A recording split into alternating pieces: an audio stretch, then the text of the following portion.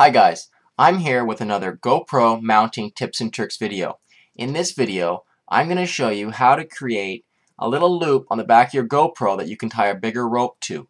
Now, if you've had a GoPro, you've always probably have had it happen that you wanted to one day tie it onto something so you didn't lose it. Now, for me, this has happened when I've been out sailing. Now, I didn't want my GoPro to fall off because it sinks. I didn't want to put a cushion on the back, it took up a lot of room. It was very easy for me just to tie it right on, but the GoPro doesn't have anywhere on it that makes it easy to tie the rope on. So I created a little tiny loop around the back that holds it on. Using, in this video, I'm going to show you how to do it. You're going to need some very small string. This is very strong, very small string. This is about 1 millimeter thick. This is about as thick as it can be for what we're going to use it for. You can find this at most marine stores. We'll sell something very similar to this. A knife and a lighter. So, let's look at where we're going to mount this. If you look really closely, at the back of our GoPro, we'll notice there's a little gap between the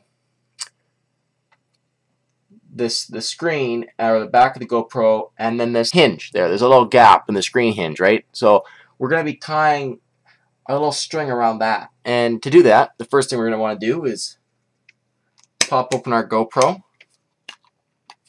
pop the back off, gently, just pull down.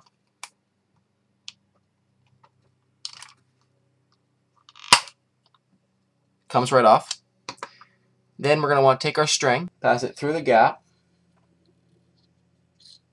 around. So you can see that we have the string now around this bar, which is what we're going to tie it to. The knot's a little tricky. I'm going to show you the knot first using some thicker rope, just so it's easier to see. The knot's going to be that we go place the two pieces of rope, or the two ends, so that they cross over like this. Take the first one, wrap it around the rope, then coming back over itself. I'm going to roll around again. Then we're going to pass the end through here. Then we're going to pull it tight. Okay, we're doing the same thing on the other side here. We're going to go around the rope. We're going to come back around itself again. Then we're going to pass through the end, through what we've just created, and pull both of these tight. And you can see the kind of knot it creates. And this knot's very good for this. It's very tight. It doesn't like to come undone, so that's perfect for what we want.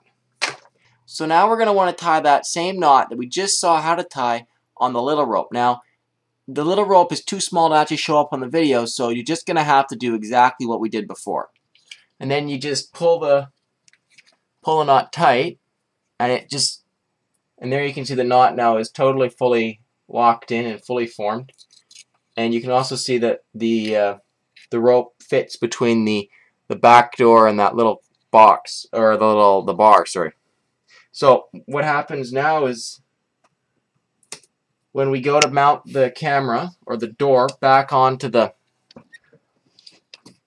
we go to put the door back onto the camera, so we just want to make sure that that rope slides right into that little gap in between the two hinges on the back of the camera, and then we just pop the door on. It just clicks on there, and then when we close the door, we want to be careful to make sure the rope doesn't get caught, and then close the door.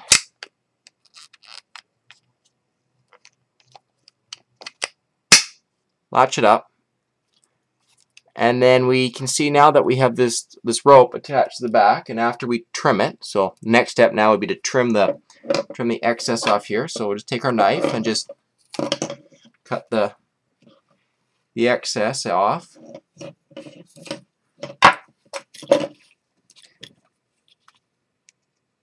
And then I take my lighter and just burn off the excess so it doesn't unravel. Just like that. This is now a very secure tie point to tie to on your camera. You can take a bigger, thicker rope and tie around it. You could clip it onto something if you were, I don't know, the possibilities are endless, but at least now there's a point on your camera that you can tie to securely, and that really, to me, is a big drawback from this camera. There's no point on it to tie to, and now there is. So that was another GoPro mounting tips and tricks video. Thank you for watching. You'll find lots more of these kind of videos on my channel, so please subscribe and visit me there. Thanks for watching.